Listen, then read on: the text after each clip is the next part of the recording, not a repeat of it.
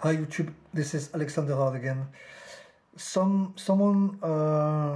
YouTubers asked me about the tiny spot welder and was wondering about the diagram of the spot welder. This is not the spot welder you want, but this is just the transformer for the case.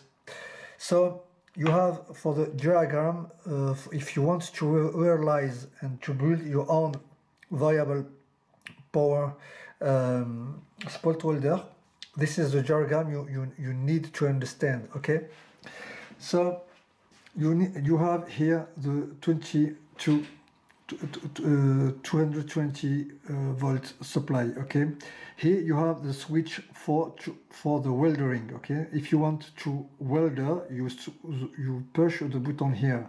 This is a push button. Okay, no a permanent button.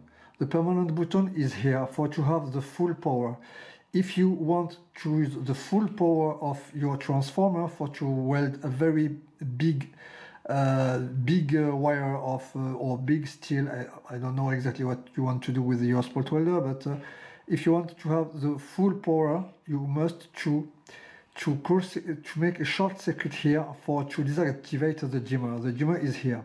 Here you have the knobbles. Okay, with the knobbles you can give less power or more power to your spot welder. So to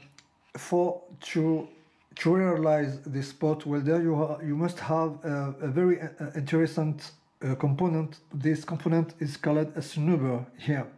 Snubber is made by a resistor and capacitor in serial to prevent any noise coming from the primary to the primary from the transformer, to keep it to go inside the dimmer and perturbate the dimmer, and the dimmer can stay blocked on.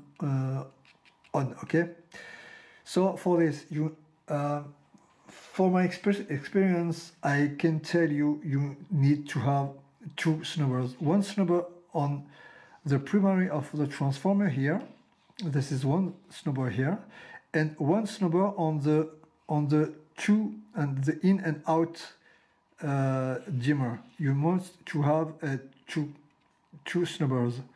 Snubber here and snubber here. Here you have a neon bulb for to show the electricity come into the primary of the transformer with a 100K resistor here. You can make this neon bulb of or not. You do exactly what you want. And here you have the output. The output is a very strong copper here. This one is realized with naked copper, just with Kapton tape for win lots of place for to make lots of copper inside. This one is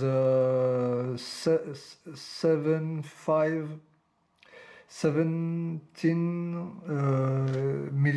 millimeter square of copper. It's a very powerful models. I made it yesterday. So here you have this wire. There's not there is no lots of wire, just 3 wire here, and this is the spot welder. On this wire you must take the information with a Schottky diode here and a capacitor of 10 microfarad, and you must feed this voltage indicator. The voltage indicator is something like this. It's a very cheap voltage indicator. It indicates to you how much there is a voltage for your spot welder in the output. It gives you approximately an idea about the power and of course a reference for if you want to have the same voltage for to do the same job, the same welding. You can have a voltage indicator if you want.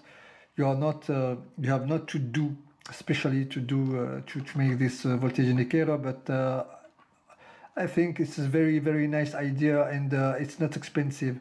Just take the information about the secondary here and put a Schottky diode. Schottky diode is for to have the best precision of the measure value, you know, 10 microfarads and this voltage indicator. So the voltage indicator must have his own power supply. This power supply here is coming from a hold phone charger here. This is the hold phone charger here. You must open it, or you can use it like this. It's not very important. And this power phone power charger give the 5 volt used for the voltage indicator. Okay, this voltage indicator is of course a 3-wire. Don't use the 2-wire system. Use the 3-wire for this case. Okay. So of course, this voltage indicator must be connected like this before the switch. Okay.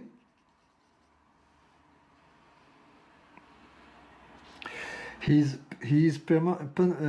is permanently powered when you plug the socket. Okay. And what is a snubber? Snubber, you have all-made snubber like this. This one is a fucking brand. This is a French brand. It can work with 10,000 volts here. Okay, this snubber is here. You must have snubber here and the other snubber here. And you can use this dimmer coming from China, not very expensive, like €3 or $3. And if you use this one, I give you an advice for to have all the power and all the dynamic of the power. You must take a screwdriver, and you have here a potentiometer, and you must turn the potentiometer in the clockwise, okay, counterclockwise, for to have all the dynamic you can use with this dimmer. This dimmer is not expensive, and it works until 2 kilowatts. Okay, so this is all the schematic. It's not difficult to understand how to increase or how to decrease the power of your transformer to make the welding very easy. So this is the schematic one more time. It's very easy, you know. The in of the dimmer, the out of the dimmer, the full power. This is a permanent switch, okay? You can switch on or switch off if you want, or not the full power, because the dimmer cannot give the all power when you want the all power.